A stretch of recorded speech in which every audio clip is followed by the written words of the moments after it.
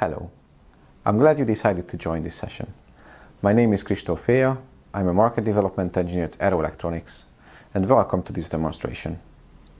I'm going to show you a new platform, the DataStorm DAQ, which is a result of the collaboration between Aero Electronics, Analog Devices, manufactured and designed by Trends Electronic and supported by eInfochips, an Aero company. DataStorm DAQ is a carrier board based on an Intel Cyclone 5 SoC FPGA. An SoC FPGA integrates both processor and FPGA architectures into a single device. As a result, it provides higher integration, lower power, smaller board size, and as signals between the processor and the FPGA reside on the same silicon, communication between the two consumes less power while offering higher bandwidth and lower latency. But let's come back to the DataStorm DAQ board. It was created to provide a single platform that enables the evaluation of various analog devices, precision signal chain, and RF transceiver products. As of today, the following analog devices products are supported as complete reference designs. Complete reference design means that we provide extensive documentation, including quick start guides, platform architectural descriptions, instructions on how to rebuild the design, along with bootable SD card images. We also offer developer starter guides. These guide developers through the process of creating their own reference designs and can also act as a starting point for future customization. Today I'm going to focus on the setup with the ADRV9002, which is a dual-channel, narrowband and wideband RF transceiver platform. It has two independent receive and transmit channels, and two on-chip RF local oscillators that can be routed to any of the receivers and transmitters. It has a tuning range of 30 MHz to 6 GHz and scalable bandwidth from 12 kHz to 40 MHz per channel, and comes with signal correction algorithms or tracking calibration algorithms. ADRV9002 comes with several advanced features, including fast profile switching for dynamic data rates and sample rates, flexible power versus performance control, monitor mode for system power and sleep mode optimization, multi-chip synchronization, and digital predistortion or DPD for narrowband and wideband waveforms. Digital predistortion is a technique used to improve linearity or compensate for nonlinearity in power amplifiers. Power amplifiers are a critical part of every communication system, and it is crucial to improve their efficiency and overall performance. Ideally, amplifiers should be perfectly linear, which means that the output signal should be the exact copy of the input signal. Unfortunately, it is not possible to make perfectly linear amplifiers, and that's because amplifiers such as transistors are nonlinear by nature, and this also introduces nonlinearity to their output. This leads to spectral regrowth that can lead to interference, or it can also lead to violation of emission standards set by regulatory bodies.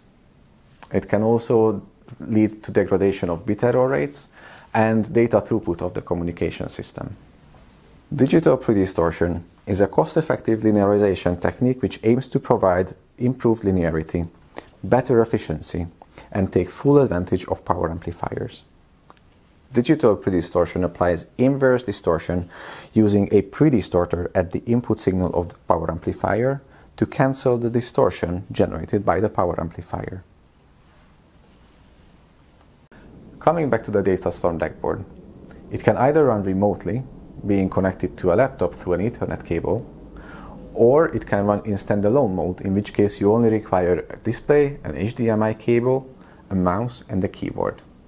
Everything in that case is run locally on the device. In this setup today and in this demonstration today, I'm going to use the standalone mode. And to better understand what's happening, let me explain the setup I have here, and then also talk a bit about the software architecture. First, the setup. I'm using the ADRV9002 to generate signals which are fed back to its receive channels. An application called IIO Oscilloscope running on the DataStorm DAQ board gives me control over the ADRV9002 settings while also capturing and displaying the signal. As mentioned, this is the standalone mode, so I'm not using other PCs or laptops, only the DataStorm DAQ board. The ADRV9002 evaluation board is connected to the DataStorm DAQ board, along with a keyboard, a mouse, and a display. An SD card is also inserted, and this SD card contains the bootable image file. Before powering the board, you need to make sure that the dip switches there are configured correctly. This is to avoid damage to the ADRV9002 evaluation board. All of these instructions can be found on our GitHub page, and now we are ready to power the board.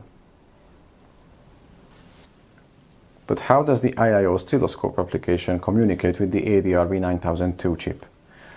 Let me explain why the system boots up. At the core of this architecture, there is a Linux kernel running on the Cyclone 5 SoC FPGA. This Linux kernel is using the Linux Industrial Input-Output Subsystem, or IIO, to control the ADRV9002 chip. The main purpose of IIO is to provide support for devices that in some sense perform either analog to digital or digital to analog conversion, or both. The IIO core offers both a unified framework for writing device drivers for many different types of embedded devices and a standard interface to user space applications manipulating these devices. To make it easier and faster to develop applications that interact with IIO devices, Analog Devices has developed the libIIO library. This library abstracts the low-level details of the hardware and provides a simple yet complete programming interface that can be used for advanced projects or applications. The Analog Devices IIO oscilloscope is a graphical user interface application which demonstrates how libIIO can interface different evaluation boards, in our case the ADRV9002 evaluation platform, from within a Linux system, in our case the DataStorm DAQ board. So the IIO oscilloscope makes use of the APIs provided by libIIO, and it can display the captured data in different modes while also allowing the view and modify several settings of the ADRV9002. But that's enough talking. Let me show you the demo. After the system has booted, you can start the IIO oscilloscope application.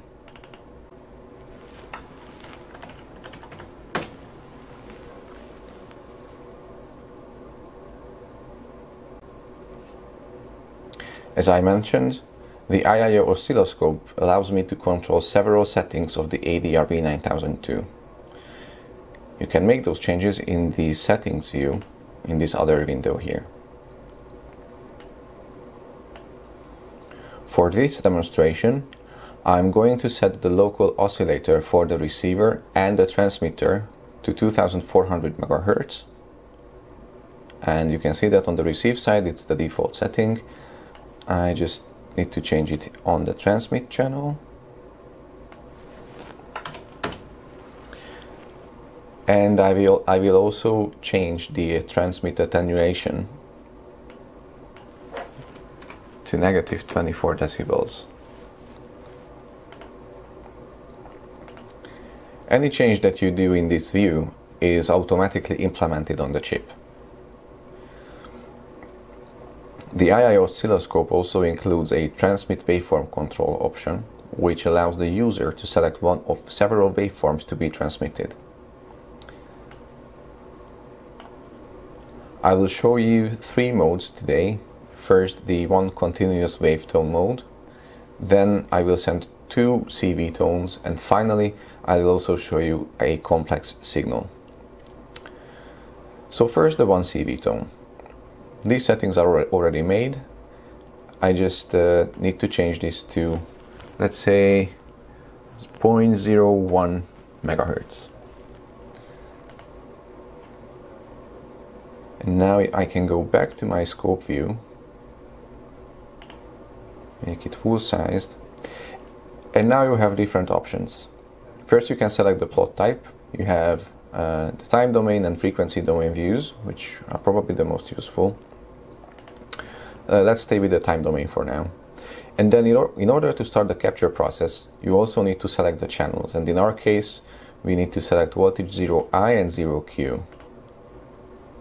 And now I can press the start.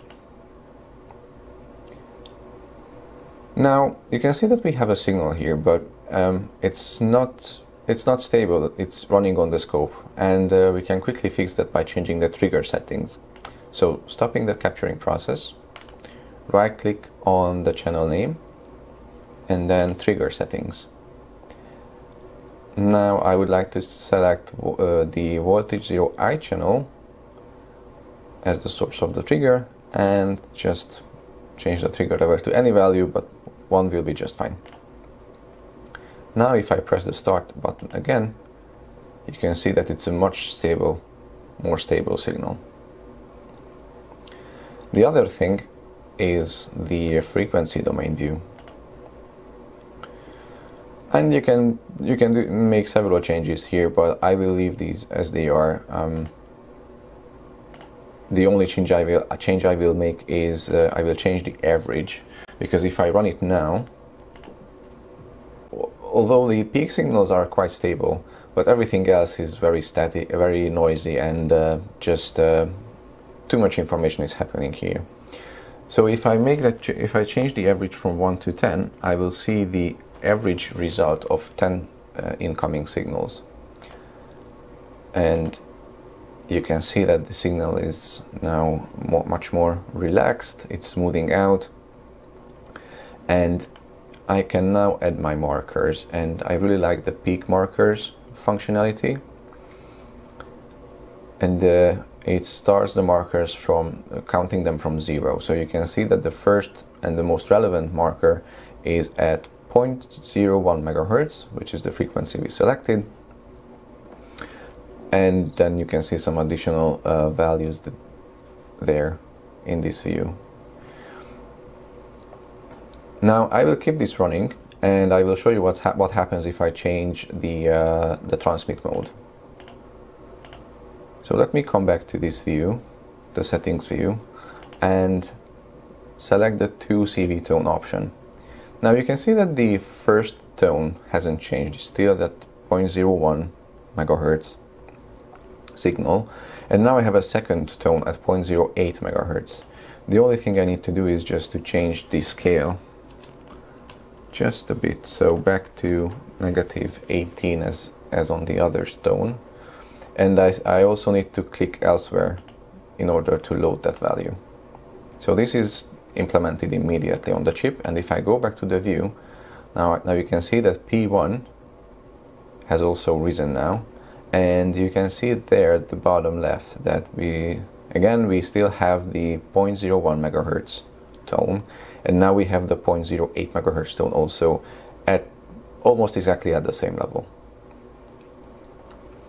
Just for fun, I can go back to the time domain view to show you how this signal looks, and I will now use the single shot capture.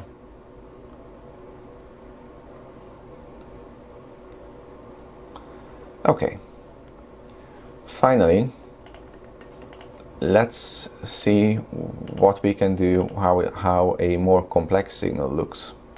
And you can transmit complex signals using this DAC buffer output option. And now you will have a selection of waveforms and signals that you can select from. And for this demonstration, I'm going to select this QAM16 file.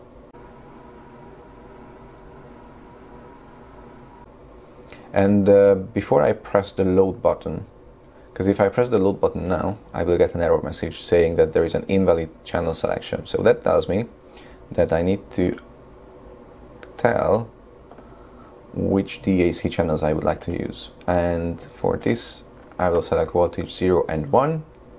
And if I press the load button again,